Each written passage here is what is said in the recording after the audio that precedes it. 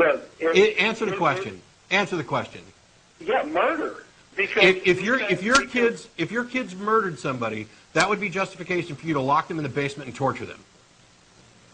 Well, I would have to agree with whatever the judge of the court. I'm not talking about a reasonable application of law. I'm saying, is there anything that your kids could ever do, including not loving you back, that would be justification? Would you ever lock them in the basement and torture them? Neither would the Lord. No, He does according to your theology. And I'll say that not only am I morally superior to God, but you are as well, because you're a decent human being. Most of us are. Yes, and I agree with you. Why is that? I totally agree with you in that aspect, that you're a decent human being, and I'm a decent human being. And yet you think that I'm going to hell. No, I don't. You don't think I'm going to hell? Why not? What I think is it's not my judgment on you to make that determination. I don't know. Do you think hang on. I got you. I understand that. I understand your theology that only God can judge. Do you think there's a hell?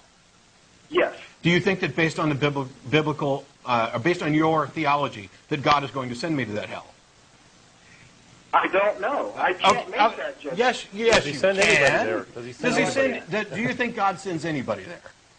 Yes, He does. Do you think that apostasy is the one unforgivable sin that God is certain to send you to hell for? I think not accepting Jesus Christ as your Lord and Savior is the one unpardonable sin, and you have that opportunity. I understand. I understand. You don't have to put a qualifier on it. So you believe there's a hell. You believe your God sends people to hell. You believe that one of the criteria for God sending people to hell is not accepting Jesus as their Savior, correct? So if I tell you that I do not accept Jesus as my Savior, then clearly you believe that I'm going to hell. But if I died this second, would I go to hell? It doesn't matter what I think. Yes, it does. Yes. Idiot down the road. No, it does matter what you think. Please, yes, it does. Would you let me finish, please? Okay. Based on all of that, if I died right now, you think that I'm going to hell. The question is, do you think I deserve it for that? I think only God can make that judgment. Oh, God, you're done. Go away. If you can't think for yourself, no wonder you believe in a God. If you're so unwilling, that tells me everything I need to know. That right inside of you, right now, dealing with those difficult questions, there is a moral struggle where you're beginning to realize that you are more moral than the God that they've forced you to believe, that they've conned you into accepting. You don't believe that I necessarily deserve to go to hell for exercising the quote-unquote free will that you think your God gave me. You don't think that the dictates of a conscience, whether or not somebody believes, is a sufficient justification for eternal torture, and yet you're just too damn cowardly to say it. You are better than your God. You are better than your religion. So am I. So is Don. So is damn near everybody on the planet. I wish you people would wake up and see this. Stop apologizing for this. It's not the good book. There's nothing good about it. All it does is poison minds. All it does is make you sacrifice your humanity, the only thing that you have that is of any value, in order to sit around in deference to your gods. While Don was talking, I reject the notion of sin, and you talked about whether or not I'm more moral. I made a list of things that I might consider sins if the concept of sin were valid. Number one, credulity, gullibility. I'd say that's a sin. Voluntary, willful ignorance. I'd say that's a sin. Letting fear prevent you from understanding reality. I'd call that a sin. Limiting the rights and freedoms of others in order to make them abide by your standards. That's a sin. Sacrificing the mental, emotional, and physical well-being of a child in deference to your religion. That's a sin. Wasting the one and only life that you know you're going to have, worrying about and working for an afterlife that somebody told you might be there, that's a sin. And it's a shame that so many people are so sucked into this religious thing that even when you lead them down the path step by step, as soon as they get to the point where they'd have to admit that, yes, when I think about it, that is an immoral thing, they instead have to add 20 qualifiers and buts and maybes to their answer, just like you did. Your God isn't real. He's not moral. The Bible isn't moral. Islam isn't moral. None of these religious systems, anything that deteriorates the value of human beings, anything that hangs on to Bronze Age ideals about genocide and slavery and murder and deference to higher powers, none of those things are moral. We've graduated beyond that, and I'm sorry that we've had to drag religions kicking and screaming in the 21st century, but some of you got to let this stuff go.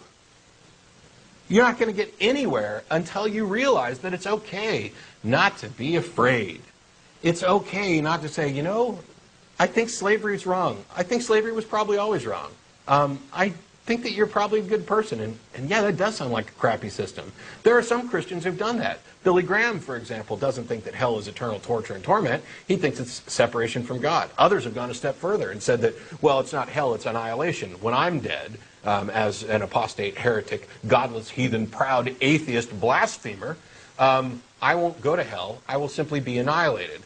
That doesn't really soften the issue for me, because they still believe that somebody's getting an eternal, wonderful, blissful reward based on the fact that they believed something in the face of evidence to the contrary. A God that rewards credulity, a God that sanctions slavery, is unworthy of any kind of reverence or respect or devotion. I'd sooner worship Don. Don is a decent person with decent ideals. I would bow down on my knees and worship Don's ideals before that from your church. It's insane. Hey, careful now. It's insane. We've only.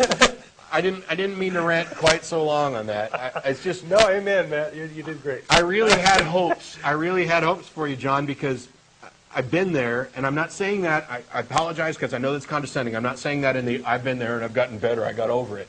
I had hopes because those are the same types of discussions that I had with myself, that I had with other people, that helped me to finally realize that I could no longer rationally support my beliefs. I couldn't live up to the obligation of 1 Peter 3:15.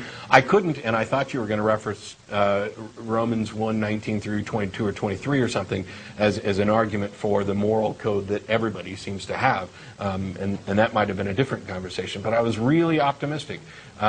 And it's not that I'm unwilling to talk to you again. I am. Call back some other time. Email us, tv@atheist-community.org.